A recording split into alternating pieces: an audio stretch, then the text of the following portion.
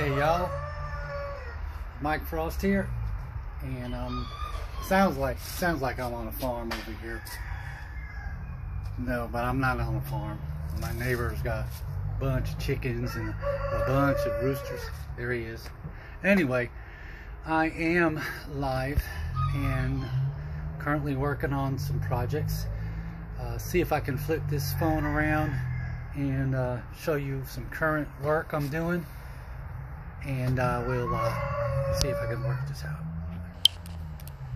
Yeah, so this is a current shot of a bass, an Ibanez musician bass I am working on right now, and my customer wants me to completely sand it down to the wood finish and then put a clear coat on it.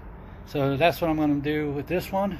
Doing that now currently, and we'll go into the shop here and show you some current stuff I'm working on over here on the paint area on my workbench. I'm starting a new project on this Ibanez 750 body and neck.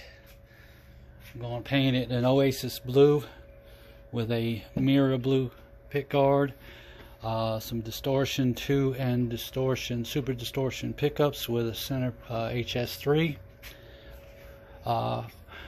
In the almost done stage here, I'm working on customer Jim Mullins Kramer swirl, and got one more coat on this and curing time, and he'll be getting this shipped back to him in Japan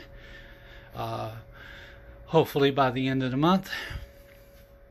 And over here on the other side, some more bodies. So yeah, just giving you an update on what I'm doing here lately and future projects.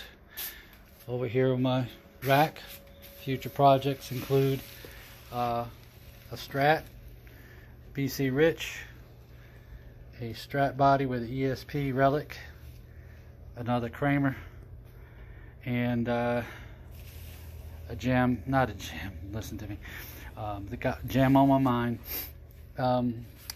This is an Austin Strat, and then another bass I'm going to swirl for a friend of mine. So in my drying closet, several things. But anyway, I just wanted to say hey to everybody. Hope everybody's having a good new year, a good 2020.